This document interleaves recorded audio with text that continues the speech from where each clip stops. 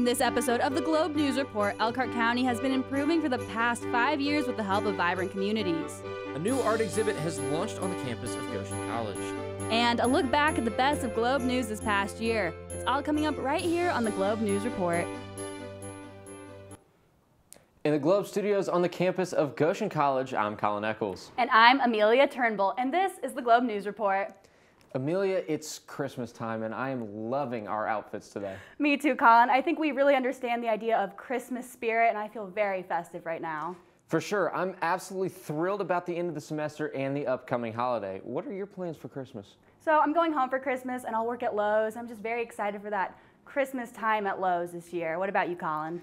I'm going home as well, spending time with my family, going on a trip to see my dad's family that I haven't seen for a while. Just really excited.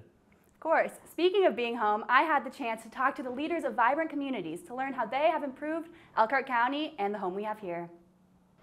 The goal: to empower residents, spark creativity, and build community. The results are heartwarming. Vibrant Communities is a quality of place initiative, inspiring our residents to love where they live and live where they love. John Hunsberger and other vibrant community members have been working tirelessly to make Elkhart County a better place for its residents by listening to their needs and making changes. Well, we really want to make sure that we get out into the community, have those conversations, listen to what people are prioritizing, what they value.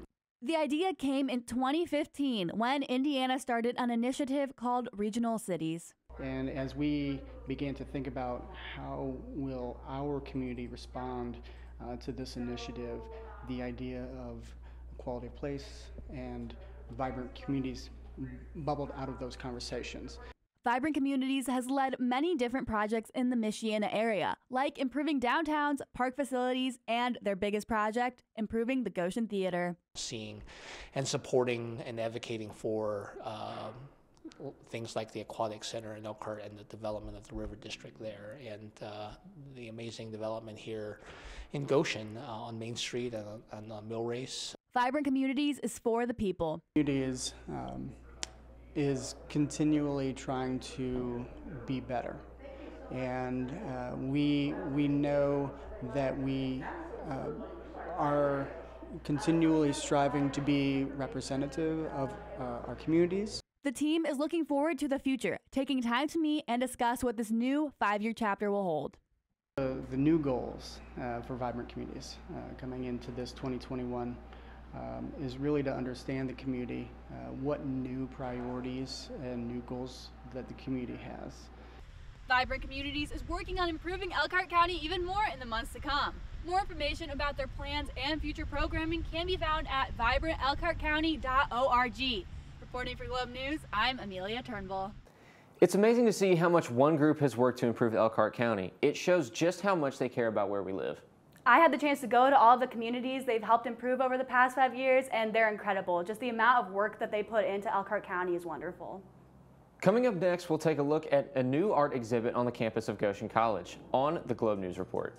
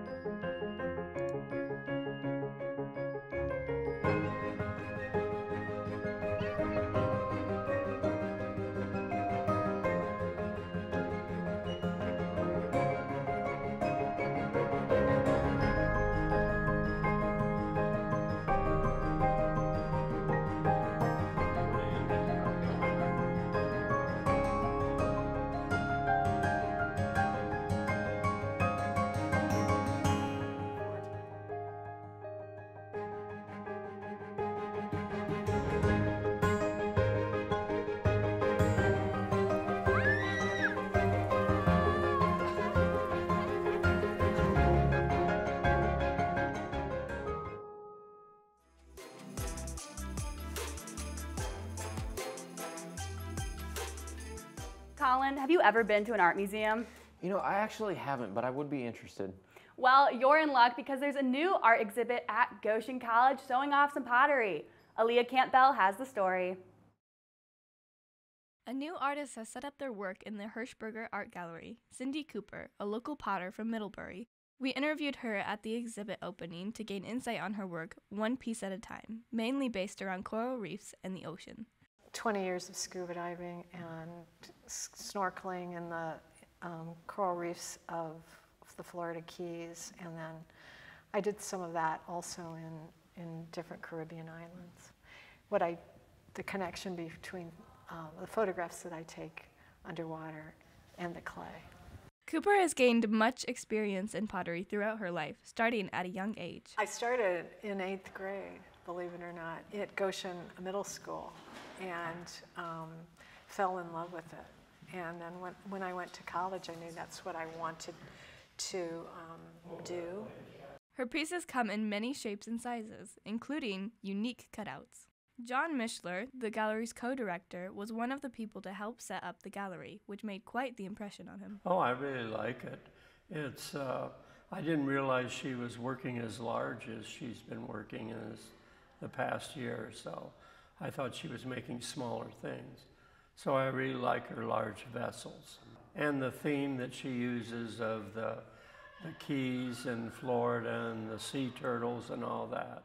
The exhibit runs from November 7th to December 16th, so make sure to come check it out. This is Aaliyah Campbell reporting for the Globe News. That pottery looks incredible. I love that they were able to incorporate local artists in this new exhibit. It just brings everyone together through art. I agree. I'm always impressed with how potters can just make those designs that they do. I'll have to check out the exhibit sometime soon. When we come back, we will take a retrospective look at the highlights from this past year.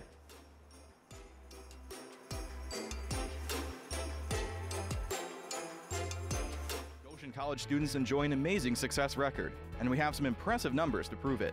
But stories of our graduates say even more, like developing a breakthrough antiviral drug for HIV/AIDS, writing #1 hits, being named one of Time Magazine's most influential people in the world for cancer research, and enjoying a broadcast career right out of college. They all started with a real-world education on a campus that makes everyone feel at home. See how the numbers add up and schedule your campus visit today at goshen.edu/visit.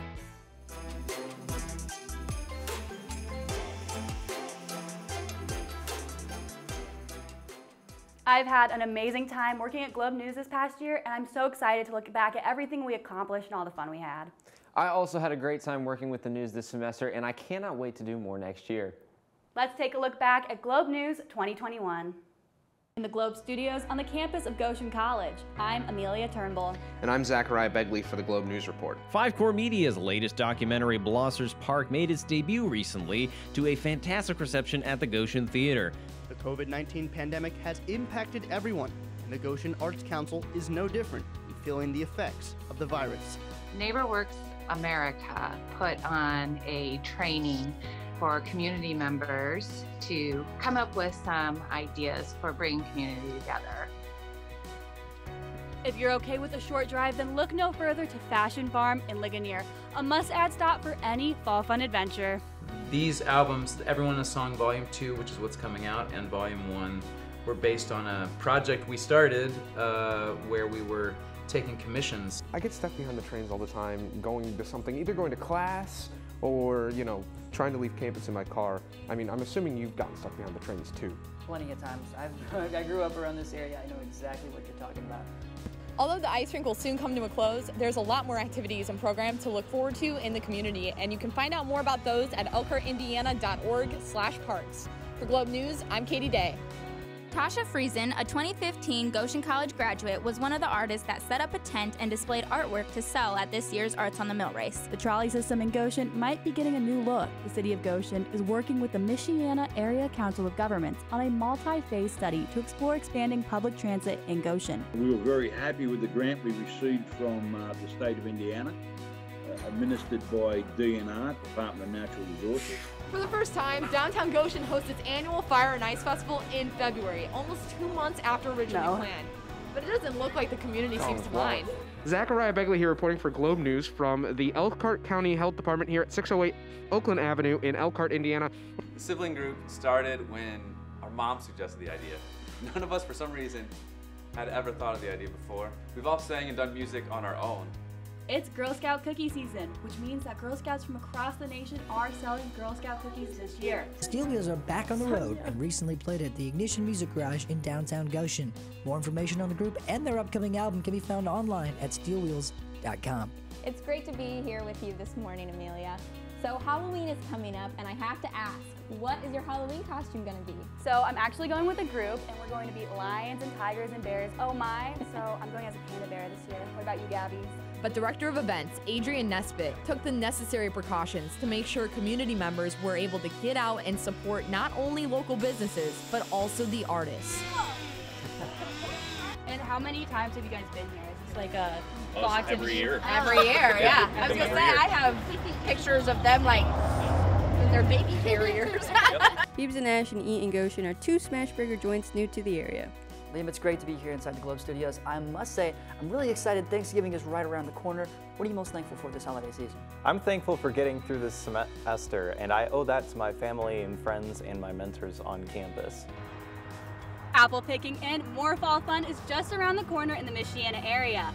Pritchard's Apple Orchard is a staple fall fun destination for most people in the community. Disc golf seems like a lot of fun. I might have to try it out sometime. I'm glad we have a new course in Goshen. Disc golf does sound fun. We should have a Globe outing to support the new area. There's two different options on the link. You can either get them directly shipped from the bakery, or we can deliver them to you. So Vital Passage started out as a short, like 10-minute documentary, but we quickly realized how intricate the story was, how it needed more time, energy, and research to really do it justice. You know, Amelia, I've used the trolley a few times, and it'd be really nice if they could add a few more stops because it really helped and make it more useful. You're right, Zach. I've used the trolley multiple times, and it's going to help people to get around easier. That's it for us today. Check us out on Facebook, Instagram, and Twitter at 91 The Globe, and our website, globeradio.org, for more news coverage. Until next time, this has been the Globe News Report. I'm joined now with all of the Globe staff, and I'm really happy to see you guys. You all look absolutely incredible. As am I, and that is all for this edition of the Globe News Report. Make sure to check us out on Facebook, Instagram, and Twitter at 91.1 The Globe. And check out our website, globeradio.org, for more videos and local content.